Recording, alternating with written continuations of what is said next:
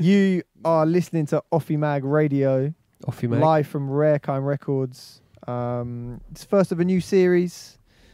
Our first radio of this year, full stop. To be honest, I am doing like dry Jan. I swear, I'm slurring my slurps, but I am not.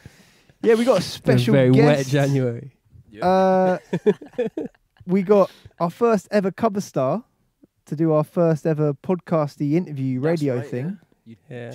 Facts. Full circle moment. I'll do your intro. Usually in print, I like ask people to introduce themselves to their own words because sometimes I get like a little fact that I didn't already know. But this is radio. This is not print. So, you know, I'm here with Lee Scott, rapper, producer, author, label owner, Runcorn resident. Yep. Liverpool fan. Yeah. Correct. What else can I do? You got anything else?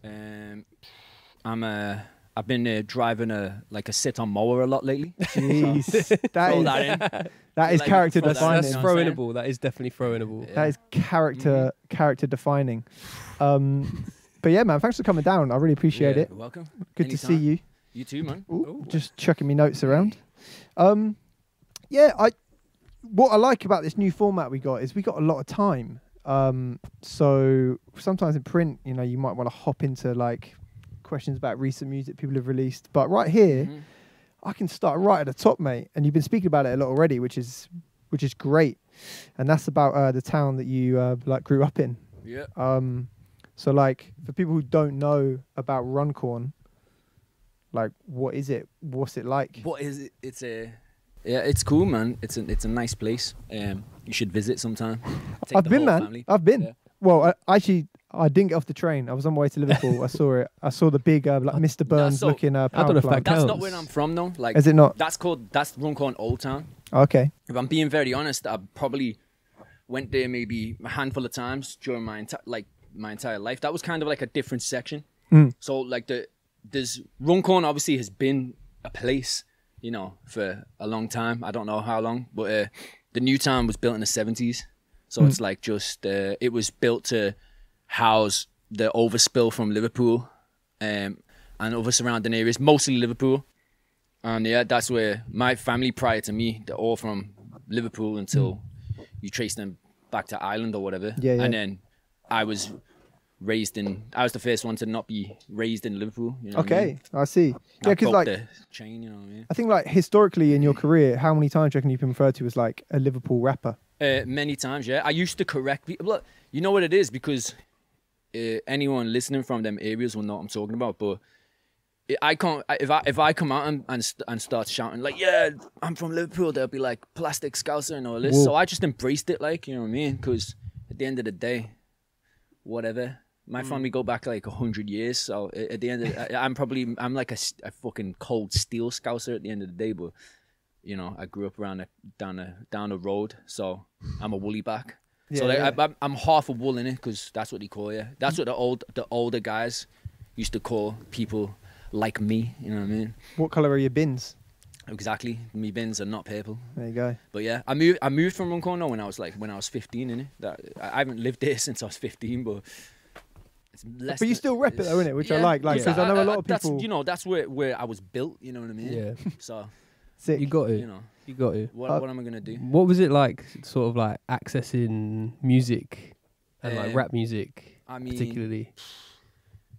Man, this is the thing. It wasn't easy. You know what I mean? There wasn't a record shop. You know, I think like the closest thing we had to a record shop was like Woolies, Woolworths. Yeah.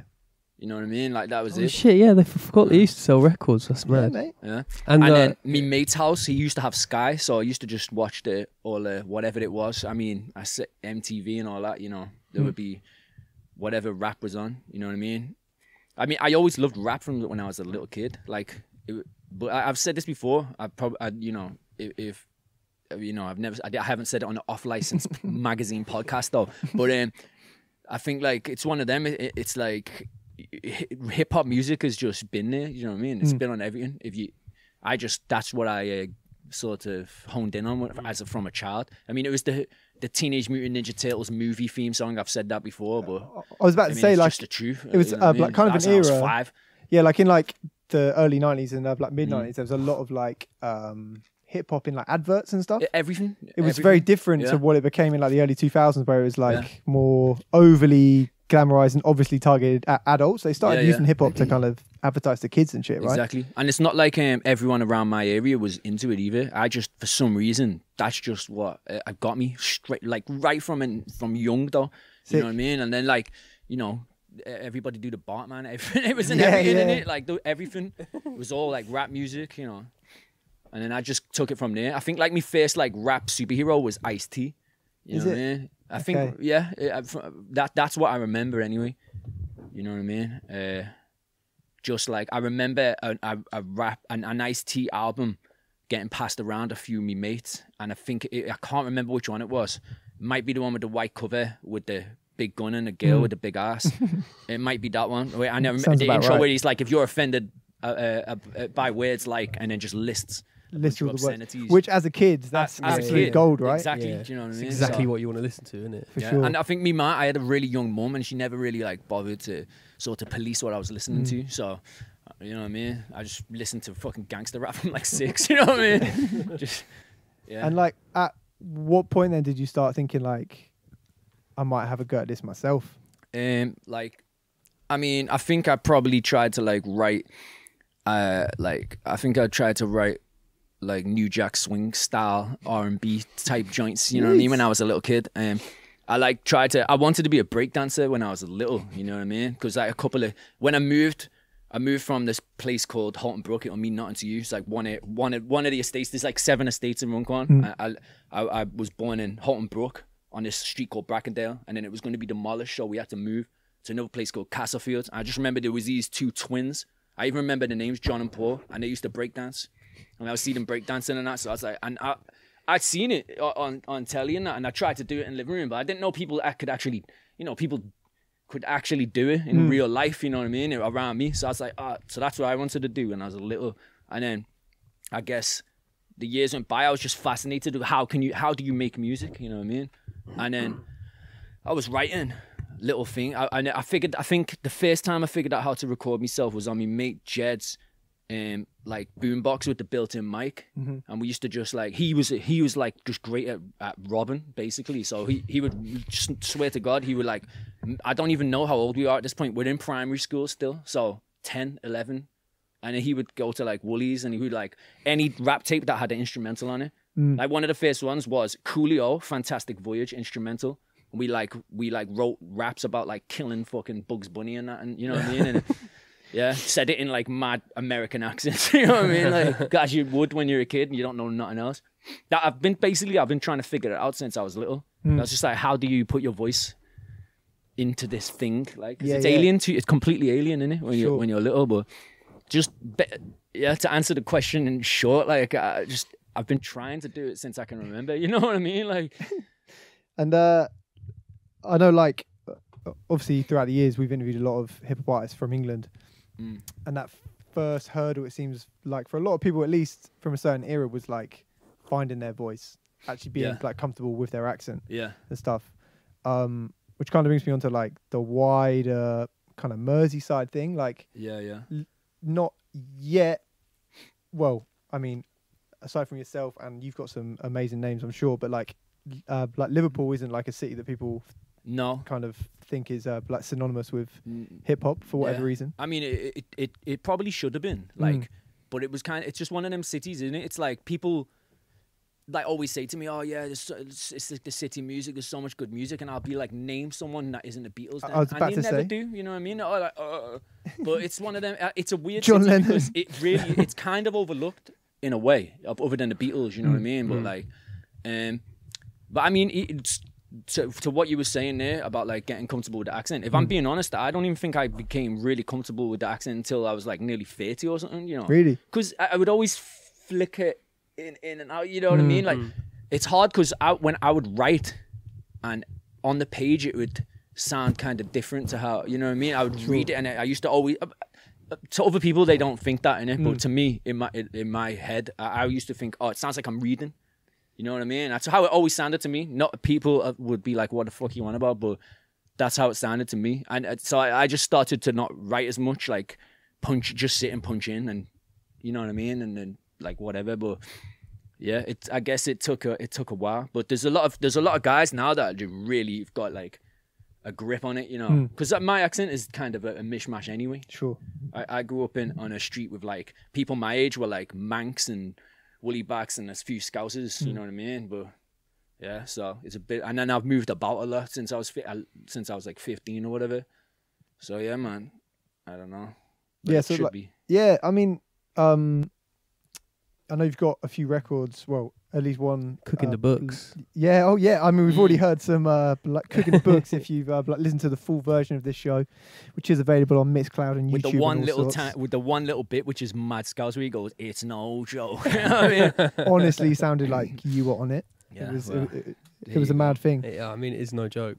Really. But what can you tell us about these guys? Yeah, FIC, First in Command. I mean, this is what I'm saying. I didn't hear this growing up. To be honest, it wasn't accessible. You know what I mean? Yeah. So it was released in '95, but because I know the guys, like it was recorded in '93, '94, and I guess at this point in time, the only way people would like even put out a record was through a label. Was, you know, people weren't independent like that back then. So I think that when their album didn't get picked up properly, they just kind of deaded it, you know what I mean, and moved on or whatever. But yeah, it's like I discovered it in the early 2000s. Yeah. Like my friend who used to be in Children of the Damned was called Carlos the Jackal, Big Carl. He's the nephew of one of the members of FIC. Did you say as well that it's not even the whole tape? They just picked like the best songs. I don't know. I haven't. I don't think it. I feel like it's not, but I could be mistaken. But I don't think it is. You know, that's mad. Definitely, it's not the full thing. I think the full thing would need to be a double disc. Yeah. You know what I mean? But yeah, I mean, this is this is 93, 94, and these are full on like Scousers from Tocky, like. Shouts out to Big Carl as well. He's the nephew of Mensa, who at this time, I can't remember what name he was going by. I think DJ might have been like Abyss or something. Fuck knows. I think that was his name back then. But he's the guy who actually put out my first record. My first record, it was me and Salah and Shakes, who used to be called Spiller. And this guy was the guy who released us first, like in 2005. Yeah, man. If you want to play something off it, If I mean, man, do you know what? Yeah, every song on this is so good. If you're listening to the podcast, we're gonna have a little bit of the song, and then we will get back to some chat. Is that listen to the full version? Then you're about to hear some. Let's go. First in Command. Are we have I done that right? Yeah, I think so. DJ Itchy can't scratch in the house. Let's go. Hi, honey, I'm home. Sorry I'm late, but I've been out busy kidnapping rappers to make snuff movies. But I'm choosy of my victims, so I'm picking them in their prime, giving them time to master rhyme before I hang him by his thumbs. I take his teeth from his gums and rip his lungs from his chest. I leave him messed and lying in 11 pints of his own body fluid. So when I do it, I'll be doing it with precision, cause my vision be as clear as countryside atmosphere. Crack your sphere from the rear. Yeah. Listen to Offie Mag Radio live from Rarekind. If you're listening to the podcast, you would have just heard a bit of a First in Command. If you're listening live, you would have heard the whole goddamn thing, courtesy of Lee Scott, sharing some Liverpool classic hip hop. Yeah, the project's called Pest Control. That was the title track from the project. Sick, man. Thank you for bringing that in as well, because you definitely mentioned them in the issue 1 interview, and I don't think I did a proper deep dive. So when you pulled it out as well, it felt kind of like you just knew that this one was special. Do you know what I mean? Yeah. I mean, there's a lot of good songs on that, man. Like a lot of good songs. I think, in all honesty, like the Children of the Damn Brick Pelican project, I kind of credit to this a lot. You know, I kind of was a big big influence on that album. You know, as far as the production goes, not like necessarily the rapping style. You know what I mean? Sick. But that actually brings me on quite nicely, because I'd like to speak about those Brick Pelican times a little bit. So obviously, we haven't even spoken about Black Blah Record yet, to be fair. I guess it was just there in the background throughout, in a way. But obviously, Blah's been going for a long time now. Yeah. Is it 2006? 2006, yeah. And that Brick Pelican album, I believe, is like 2008, if I'm not mistaken. I was looking at it earlier. It's literally over here somewhere. Something like that, yeah. those. So, like, taking us back to those times when like you're essentially making rap music with your mates, right? Yeah. And although some of the lyrical content can be quite kind of dark at times, in like a, almost in like a, I wouldn't say an ironic way, but there's a sense of humor there. Yeah, well, I mean, I always found it funny, you know. Exactly. It was only when other people would be like, "Oh, that's dark," and I'd be like, "Oh, I thought like we would all like laughing at that," but it is what it is. I mean, that's what I was about to say. Because I know when we started Offie Mag in the early years, it felt like we were just kind of running around with like cameras. It was that pretty much. Having fun. And now you're standing still. Yeah. With cameras. Which we, now there's loads of cameras. But like, and they were really little. Yeah. The point I was trying to make was like, we were just having fun, and the fact that we happened to produce a magazine at the end of it was almost like a bonus. Right. Was that a bit like what it was like in those early days of Blah? I mean, I guess technically, yeah, but I like that. Once I made the decision that that's what I was going. I mean, like I say, man, it's like I kind of was always trying to do that, so I'd have been doing it no matter what, really. You know what I mean? Did I don't, bro. It's such a mad question. Like, it's a mad thing to answer because I don't know like the honest way in it. Because I don't really like. I'm not a dreamer. I don't really like think about the future or tomorrow or anything like that. I just kind of like do what I'm doing when I'm doing it, and whatever happens, happens. Do you know what I mean? It's not a very maybe not the best way to live life for some people, but I'm not a guy that makes lists. I'm not a guy that plans. Makes pretty good music though. Do you know what I mean? If you're able like to capture those like spells in your life. Yeah, but I mean, I guess that I don't know. I had no expectations, but all I wanted to do is to just be able to do that and not have to like work in a factory or whatever it may be. Do you know what I mean? Or I don't know, like do something else, eat more unsavory than that. You know, I just thought I want to make music and that be it. You know what I'm saying? I've been like, I'm self-employed off music since 2012. October the 31st. Shout out you, that's sick. Happy Halloween. So that was it. Yeah. Do you have any like mad like memories from the sort of like early days making them tapes? What, like Brick Pelican and that? Yeah, I mean, they were always made in all them albums were always actually the majority of all those early projects were made in my houses, whatever I had. I lived above a pub from when I was like 17, like on my own. God, that's a dream when you're like 17.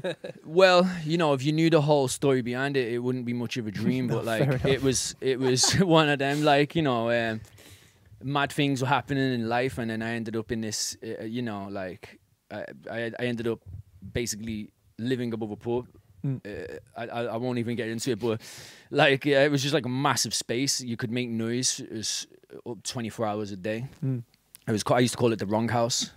Okay. It was just an utter like shambles, just equipment everywhere, like second, third hand equipment, whatever. Like that's where we made a bunch of music. We pre-Children of the Damned, you know what I mean? We made all like the Anti-Heroes mixtape there and bunch of other stuff, and then Children of the Damned, Tourette's Camp. We made some of the tunes there. We made some of but then I moved to a different part of Liverpool. I moved to, where did I move? Who knows? But we done a bunch of stuff in some studio, and then just here, there, and everywhere. But then Brick Pelican was all recorded in like a room in a house that I lived in Garston, Liverpool, in South Liverpool.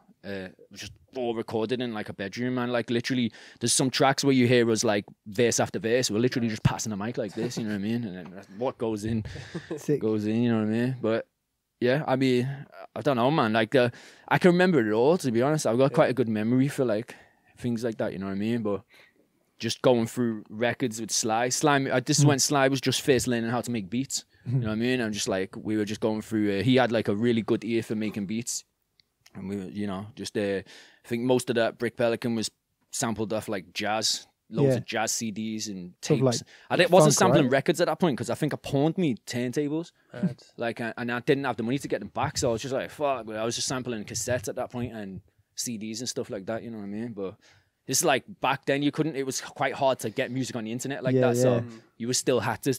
You couldn't go on YouTube, get a fucking YouTube MP3 extracted or whatever.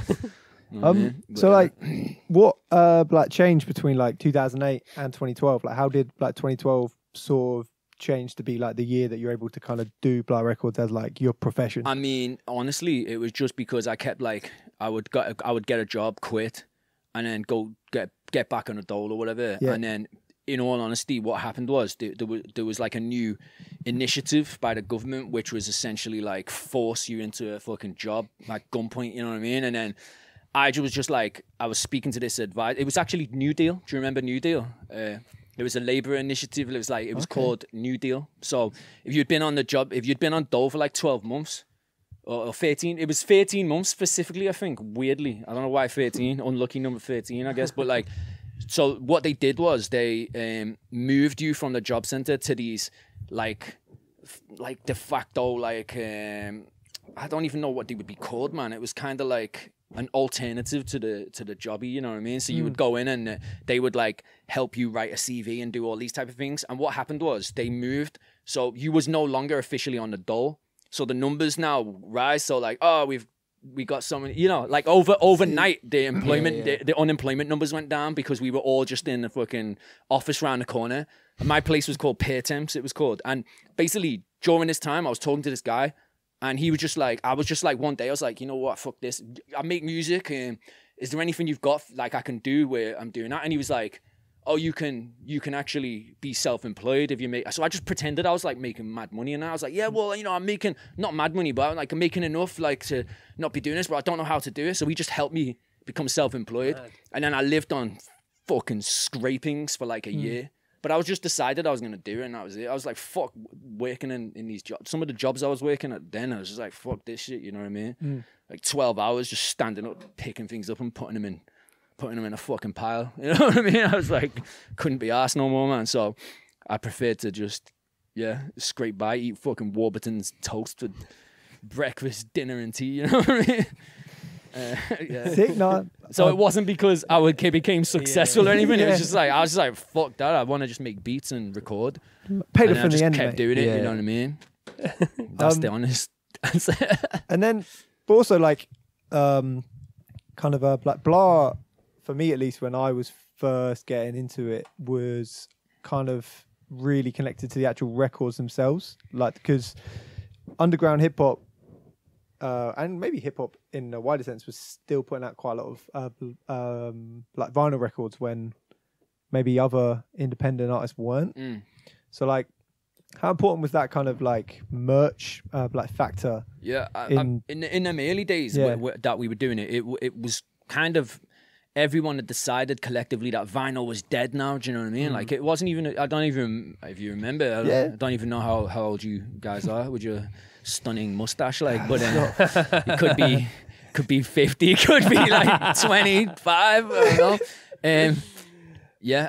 Like 2006, and I mean, like I said, this guy, he pressed the vinyl in 2005. That was kind of like a mad thing, like when he did that. I remember he actually had to go through some like competition to win funding to press the record. It was kind of, I mean, I don't know what it was like for other people, because, you know, in 2005, I don't even remember how old I was, like early 20s, whatever. And I was just like, vinyl was just kind of like a mad thing to even to be on, you know what I mean? Like, we were just playing it and just being like, all I wanted to do, I can't scratch for shit, as you can see, but as you've seen before, DJ Itchy can't scratch, but I just remember just like cutting my voice for hours, like, yes. But it was kind of like from then on, 2005, I don't think I put another record out then for mad years, man. Really? I think it was 2000 and maybe like 12 or something like that, when we were doing CDs and stuff. You know? And then though, like, you guys must have went on just a mad run, because there's so many, and they used to be sold out before you even got there as well. That's it, man. I mean, I started off just doing like, I would just do like 100 records or something. It was like kind of an experiment at first, you know what I mean? I was like, let's see, because I had no idea if people were gonna buy the vinyl, you know what I mean? It's not like I'd done a market research, you know what I mean? But they just flew out, and I was like, oh, so I was like, okay, cool. And it just kind of built from there, you know what I mean? Yeah, man. I mean, I think it was a great man from like Blackburn once said, called Bill Shakes. He said the Colt's massive. Colt's worldwide. That wasn't practice. That was quite cool. How does like sort of that, maybe like vinyl culture and stuff like that, like feed into the whole like cultness of the cult? I mean, I don't know, man, but I think like even when people were saying, like looking back now, and when people say, "Oh, vinyl is dead," it's like that was just a weird myth that these like old bitter guys were saying. Do you know what I mean? Like it's like the same people who used to tell me, they would be like, "Oh, what you're making it like." They would kind of be like, "Why are you making rap for? You're stupid. We've already tried." I'm like, "Yeah, but in my opinion, I was just thinking, yeah, but you're not me though." Do you know what I mean? Like, if I'm being honest, because I was just like, "Yeah, but you like you went and like cared about like putting food on your plate and that. I just didn't give a fuck. Like, I was like, I'm gonna make music and that's it. Like, there's nothing else that can stop me. You know what I mean?" So I just had that extra like dedication to do it. And I guess like I don't know, man, vinyl and stuff. I think like hip hop didn't abandon vinyl like other genres may have. They're back now, I tell you that. And I know they're back because the whole vinyl industry was backlogged for like 2 years. Adele and Oasis, yeah. Wasn't it? Mad annoying, man, because we were still pressing records during COVID and that, and we were putting stuff out and whatever, and then COVID ends and it's like, yeah, sorry, we're backlogged by a year now because all the majors have just come back in because you just realize that they can still actually sell like a product, you know what I mean? So, but yeah. I don't know, man. I think I just love vinyl. You know what I mean? Yeah, and I love it more as I've got older as well. You know what I mean? It was kind of annoying when I was younger because I'd be moving a lot. So, but yeah, I guess it plays a major part, really. You know what I mean? Sick in the whole label. I mean, and I think since last time we interviewed you, you've also become an author, mate. Yep. I think you might have mentioned it. Like, so first time I interviewed you was like 2016 or 17. Right. I think you mentioned you were writing then. Did I? Yeah. Or you had an idea. Maybe, yeah. But hang on, I'm gonna grab the books. I feel like I don't know, like some kind of mid-90s TV show host. Although I feel like all of them lot lie and say that they kind of like read the book and their assistant actually read it. But yeah, I've read it, man. I've read it. You gave me a copy probably about a year ago, and it's sick, man. So nice congratulations. One. Yeah. I guess I got a lot of questions about that. Really, the first thing is like, how did that come about? Like, how did you end up writing a novel and getting it like published? Because that's... Yeah, I mean, honestly, it's I've I've done a bunch of these Q&As that I was telling you about, you know what I mean? And he asked me, and it's just like, it's all just, I mean, I say it's a fluke in a way, because basically an author on that label emailed me one day, and he was just like, listen to, he's older fella, like, he was just like, listen to a lot of your songs and albums and whatever, and he was just like, have you ever written anything else? You know what I mean? Maybe something that isn't effing and blinding on a beat and rhythmically, you know what I mean? I was like, it just so happens that I do, you know what I mean? And I have. And I showed them a bunch of stuff that I was like working on, just like little short stories. Usually I would turn them into songs. So like there's like a song on Stupid Poignant shit called like, I think it's called like The Dent, The Midget and The Parcel.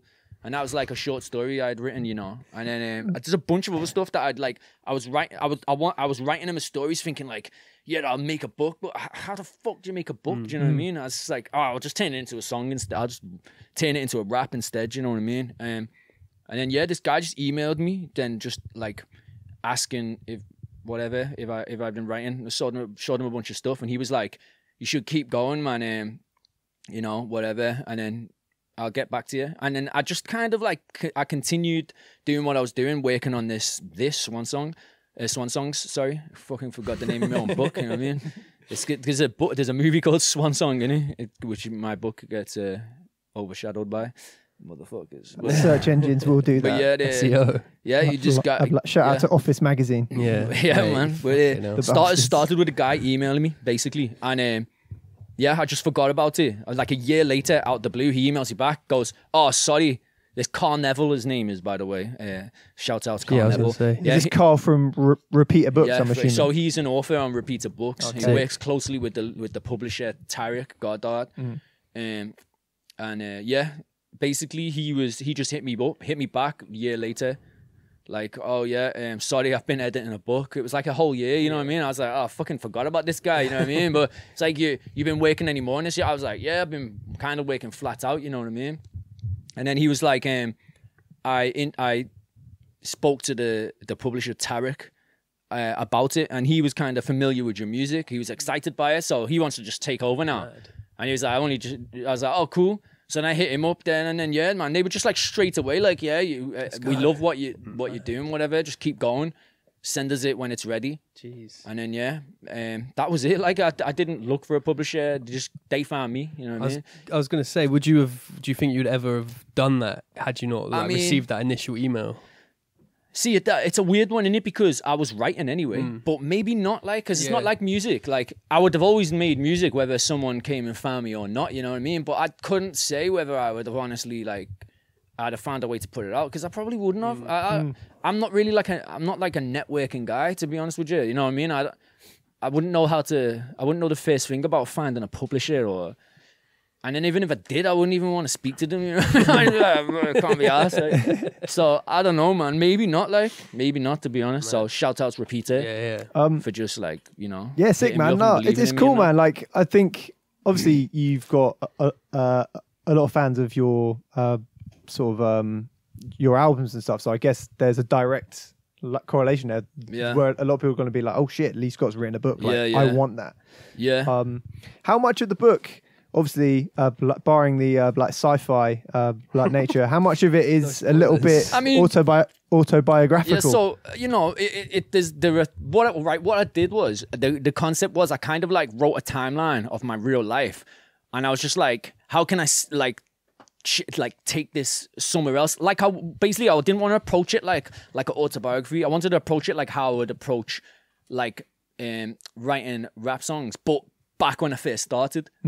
Because we used to go, like, we had different names for the style of rap we were doing, but it was kind of like, I don't even know, man, like an exaggerated, like, fantastic version of what, you know, of reality or whatever.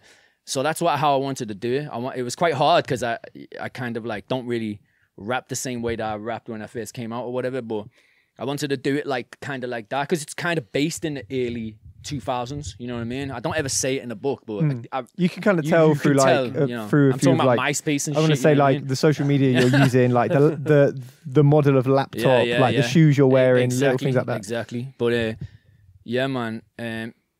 So I kind of like wrote like a rough, very, very rough sort of timeline. Oh yeah, then I went to here and I went there and I done this and then I just kind of like mashed it all together, you know what I mean? And then took it elsewhere, basically, like I would have done on songs back then. Sick. You know what I mean? There's like, in all honesty, there's about 1,000 ideas in the book. I just wanted to put them all in, like I would have done. I mean, a lot of the time it'll go on like a tangent into a mini story of itself, right? Because you're kind of writing within the writing. Yeah, so exactly. So that was the idea. Yeah, it was kind of like the idea. The initial idea was simply that it's about a guy trying to make an album and he doesn't manage to make the album, but the album spills out and becomes a book. That was the idea, but that's what I started with, and then I was just like, let's see how far I can take this and how many crazy places I can take this, how many doors I can open, whatever.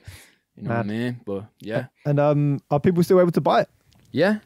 It's still available. They just, the thing about books is they just press them. They just make more. They just make more, man. I think it was already. Wait for a reissue or nothing. No. I'll tell you one thing. I sold way more books than I ever sold records. Like, you know, like as in, because you know, I mean, it makes sense though, innit? Because like not everyone has a turntable. Yeah. Not everyone listens to, you know, but everyone can.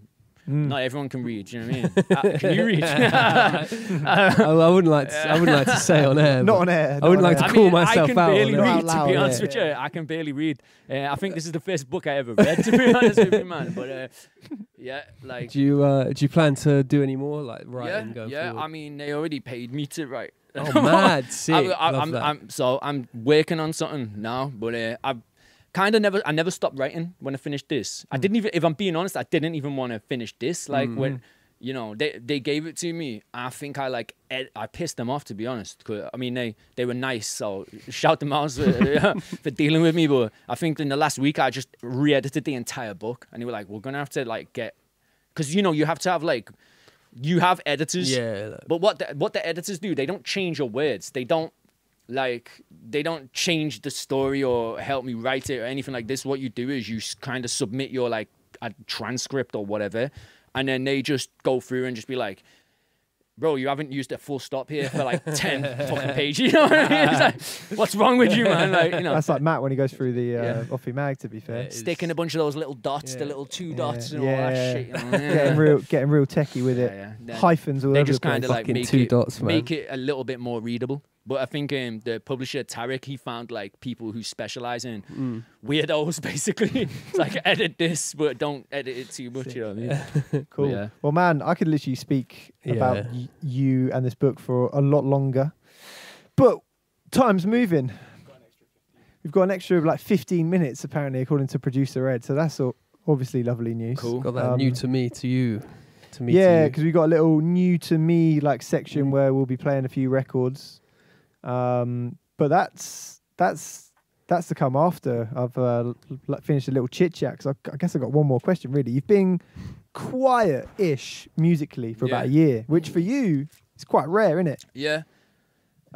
So what have you got coming? What are you sat on? And I don't literally mean the stool at Rarekind with the fragile stickers on it. I mean metaphorically. Yeah. Stool, you know what I mean? Metaphorically, what is Lee Scott sat on right now? Phone in with your answer. I've been I've just been doing a lot of like, I've just been making beats and stuff, like, you know what I mean? Doing a lot of like production stuff. And it's just, if I'm being honest, I decided one day that it's like, that I was repeating myself, and I was just like, I can't, you know what I mean? Like, I mean, like, to the point where it was like, I've rhymed those 2 words before. Like, that's how bad I got. And I was like, fuck, scrap this whole verse. Like, you know, and came out, because I used to just like, I used to work on the idea that like, if I've made it and I liked it in those 5 minutes, it must be good. Because why would I make it? You know what I mean? Yeah. So I would kind of like a bit of agency, but then I was like, man, I can't even be asked now. And then also, man, if I'm being, you know, like I used to do the 1 verse tracks and all this, and like do these little joints, but it's kind of like as a whole, like rap music, the sort of underground rap music that I kind of like or search out. I mean, I like all types of rap music, but you know that like at the core, that like type of shit that I will seek out. It's kind of just, the joints have got smaller and smaller and smaller. And shouts out Bisque, like to the point where it's like 15 seconds a song and all that, you know what I mean? Yeah. I was just like, I just want to maybe like put a little bit more into it, keep the project short, but you know, bulk it all up and whatever. Okay. And then I was in no rush, man. You know what I mean? And I know, and also I'm mad impatient. I don't know whether it's because of the book that's like taught me a little bit of patience, you know what I mean? Yeah, maybe.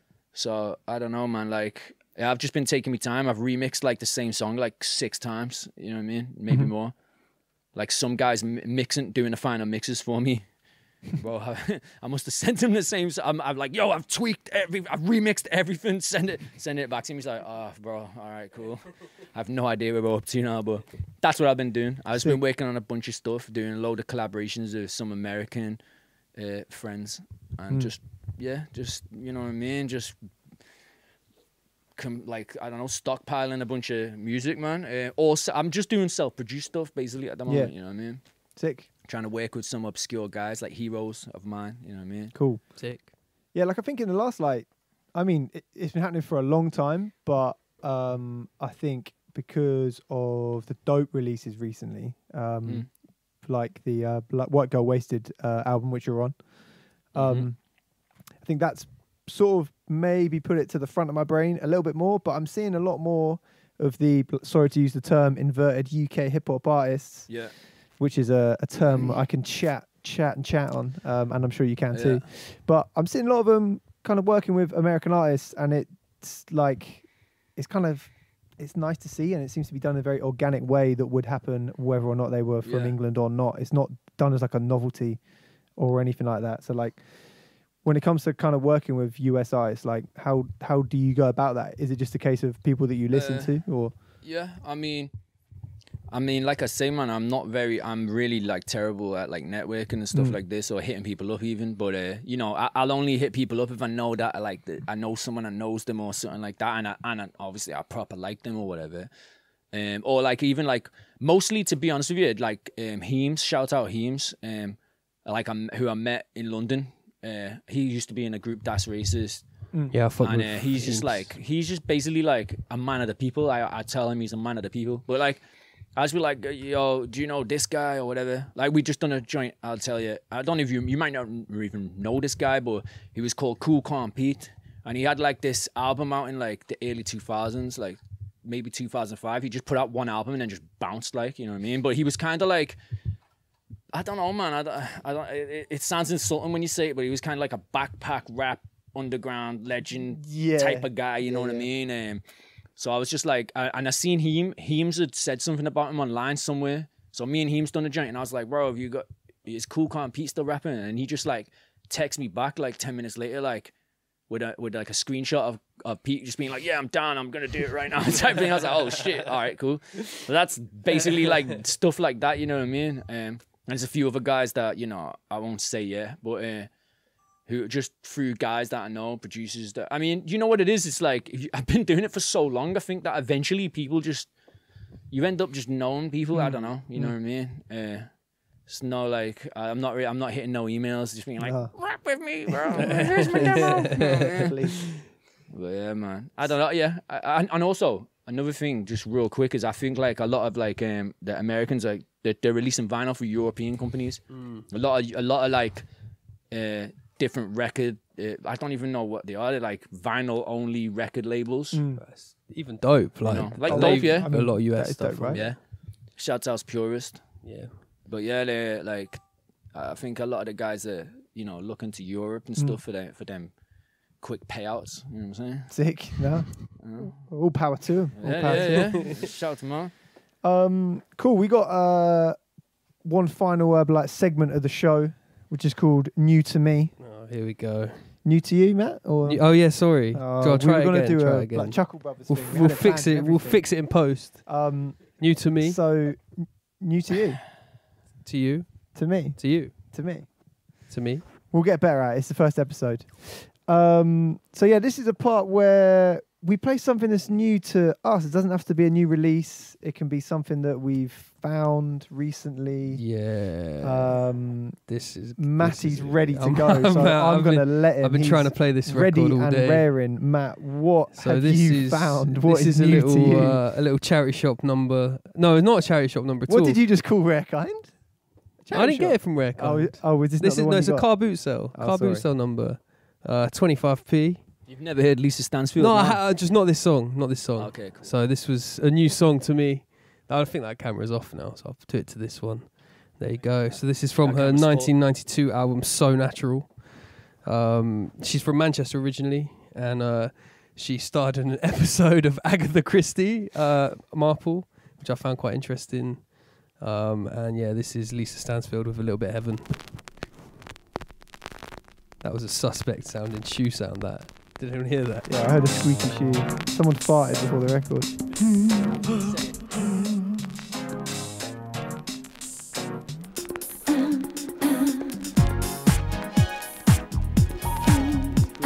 I bought my company Flow, Fun Crusher Plus up Tony Broke for 80 quid. Shout out Tony Broke. That was Lisa Stanfield there, courtesy of Brick Cell Phone. That one's new to him via a car boot sale. Sticking on the bargain theme, to be honest. Here's one that cost me £1. I got this from, I think it was from Age UK on London Road, Brighton. It's by a blokey called Gino Washington, who was pretty well known in the 80s, but essentially, right, he's from the US, but he was like stationed in East Anglia as part of the American Air Force in the 60s, and he was going to like loads of gigs, and he got into like UK soul and was in a band called the Ram Jam Band or something like that. Yeah, you know about him, yeah. And they had hits. They had hits in the 60s and the 70s, and then he went off the radar for about 10, 15 years because he was studying hypnotism at university. And he came back in the 80s and he put out music like this, which is My Money, Your Money. Really moving like Wikipedia today. Yeah, I've done my research. Let's get into it. Gino. My money, your money, my money is still the best in town. Never let you down.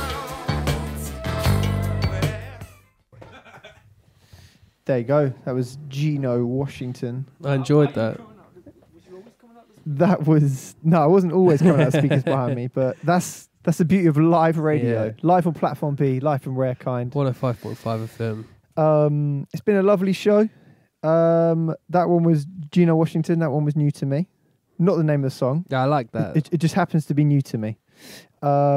Lee Scott, what record is new to you? I mean, this is so new to me that I've never heard it. You know what I mean? So it's about to be new to all of us. This is another one from that Cook the Books, because I already played my new to me song earlier on by accident. You know what I mean? So this is what I can only describe as a Do you know what, underground man? I'm playing the one 80s called scouse pop.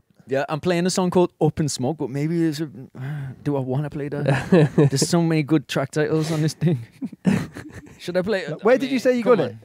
Finland. Finland, I think. Just on like Might have been Discogs or Finland. something? Or? Yeah, Discogs, yeah. So I only played all of them with like whatever it was, whatever Scandinavian country it was in. It was They it were was all there. only there. So it just How much? was it a lot? I or mean, not? literally only there. Nah, Was it expensive? No? not Yeah. really. It was only like 20 quid or something. I know what I'm doing. I get home. Yeah, but, Cook the books. yeah, but let's wait until we hear this first before we commit to any. There we go. See that? You just press that button.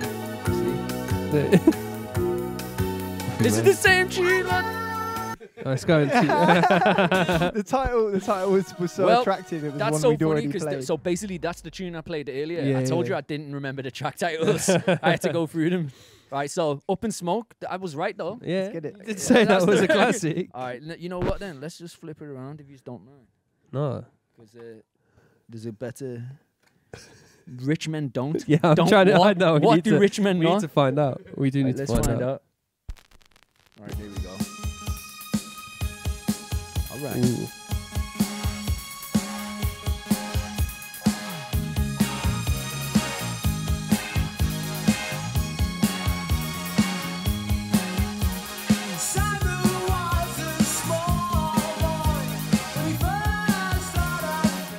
Offie, mate. Oh man, you should have waited until the mics was on to drop that perler, man. Yeah, I Lee don't want to just- say it again because it will seem unnatural. Lee just suggested playing every single record in Rarekind, seeing if we can like break some kind of podcast. It'll be world like record. have you ever? There's an amazing documentary called Hand on a Hard Body. Have you ever heard yeah, of it? I've seen that, man. It's Yeah. so sick. So It's forget so Hand sick. on a Hard Body. You know what I'm saying? We'll Yeah, do the yeah. play every record in Yeah. Rarekind. I wonder what Ewan would think I if don't he know. turned up tomorrow for work and we're Well, still we'll be here. here a lot longer than just tomorrow. You know what I mean?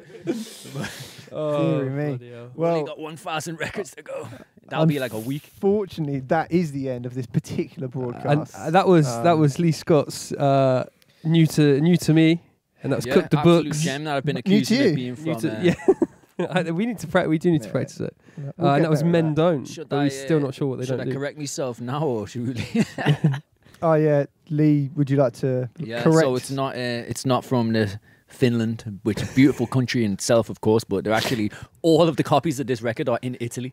Which is Every single copy. it's so Like, strange. Not a single apart one from left this in one, Liverpool. obviously. Yeah, You know what I mean? Which is in Rarekind. Yeah. Um, Just to steal it back. if you want to hear more of that international scouse pop, you can listen back to the whole radio show, YouTube, Mixcloud, The Works. You don't cool. want to miss it. Thanks a lot. Thanks to everyone who tuned in. Thanks for Lee for coming down, man. Yeah, man. Well, good Much man, anytime, appreciated. man. Maybe we'll see you when we start whatever our newest venture is. We'll Yep. just get you as the Yep. first thing on everything. Yeah. Yep, all right, cool. So yeah. Yeah, give it like 5 years or so. Other than that, if you want to find out more about Offie Mag, probably head to our website. There's always some bits on there for you to buy. You can head to our Patreon, Oh yeah. Patreon.com/Offie Mag, OnlyFans. and give us Offie Mag. yeah. You'll see Brick's cell phone doing all sorts on Yeah. there. He's sharing more than just obscure pop records, I'll tell you that much. These cheeks do not lie. Anyway. Thank you very much. Jesus. Let us finish on a Lee Scott track. This one's Me O'Clock. Makes One of my sense. personal favourites. Yeah, Offie Mag. Off your egg.